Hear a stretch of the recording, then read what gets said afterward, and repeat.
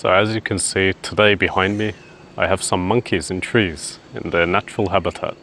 So I thought it would be a perfect opportunity to show you some phrases and idioms related to monkeys or using monkeys in them. So let's get started.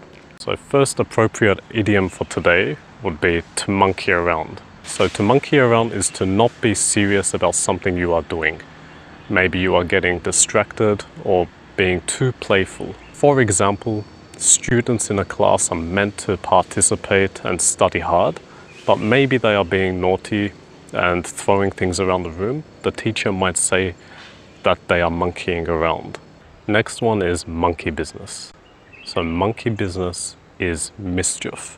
If I see some kids doing something naughty outside, maybe they are playing around with my car, I could say there is some monkey business going on. If I suspect them of being mischievous and doing something a little bit not right. Another common expression that's used for people copying other people without giving it much thought is monkey see, monkey do.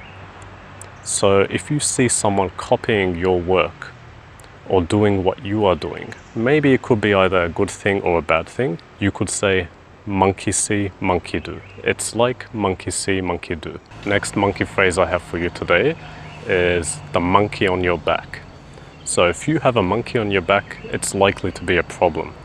So when we say, I need to get rid of the monkey on my back, it means I need to get rid of a very annoying problem that is usually hard to get rid of. For example, if I am meant to be working today, but my house has no electricity or the electricity keeps coming and going, this is a monkey on my back.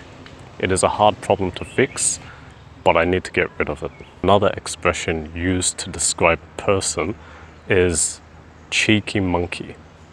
So if you describe a person as being a cheeky monkey, it usually means this person is very playful and doesn't take life too seriously.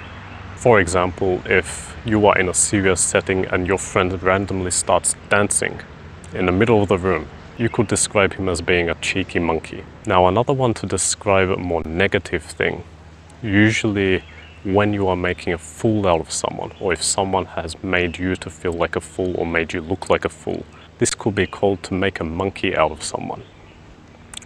So for example, if I give an answer in the classroom and maybe I am wrong and another student makes a fool out of me, maybe embarrasses me, I could say, he has made a monkey out of me. It's usually not a nice thing to do. Now, generally when we are talking about monkeys related to idioms and phrases, keep in mind monkeys are usually seen as funny animals, mischievous animals, very playful, and sometimes as animals that take life not too seriously. Now, last idiom I'm going to give you for today is monkey's uncle.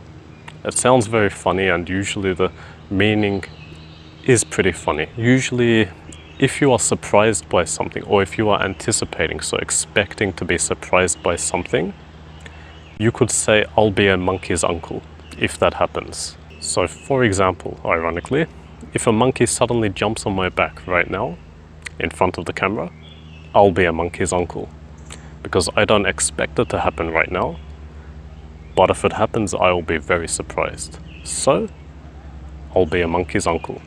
Thank you for listening to me today and see you next time.